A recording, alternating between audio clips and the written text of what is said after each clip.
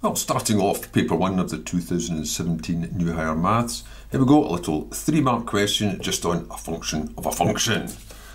1 mark just for evaluate this then. Well, first of all, the part in the brackets, what is g of 0? Well, when x is 0, you've got 2 cos 0. So that means that's equal to f of 2, have to be careful you say that, 2 cos, and that'll be 0. Well, the cosine of 0 is 1. Cosine starts at 1, so that's 2, so that's the same as the value of the function at f at 2. And what does f do? It does 5 times it. So it's 5 times 2, it's a lot of writing here for this mark. So the answer then is 10.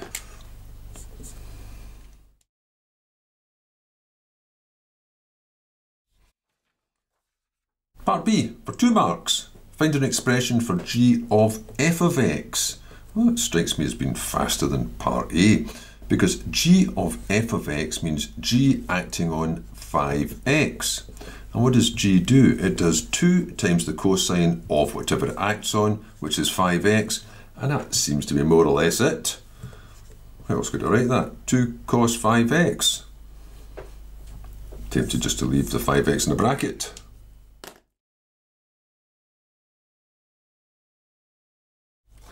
Number 2, for 4 marks, circle question here. The point -2, 1 lies on the circle with this equation. No picture, don't actually need it. Find the equation of the tangent to the circle at P.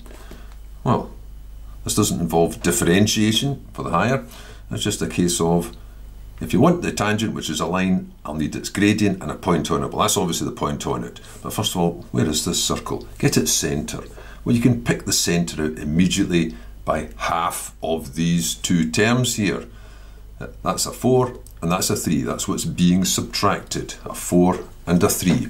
So the centre of that circle's at 4, 3. So this point, which is at -2, 1, is down here in relation to it. There's the centre, there's the point at -2, 1. So the tangent would look something like this. Well, the tangent is perpendicular to the radius, so get the gradient of the radius, which will be the gradient of the line PC. So that'll be the difference in the y coordinates. 3 take away 1.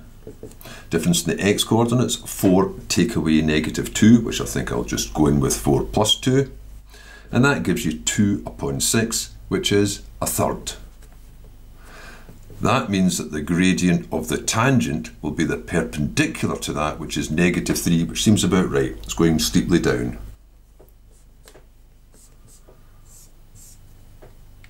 So I reckon those would be the first 3 marks, 1 for the centre, 1 for the gradient of the radius, and 1 for the perpendicular to it, the gradient of the tangent. Now you've just got to put it together.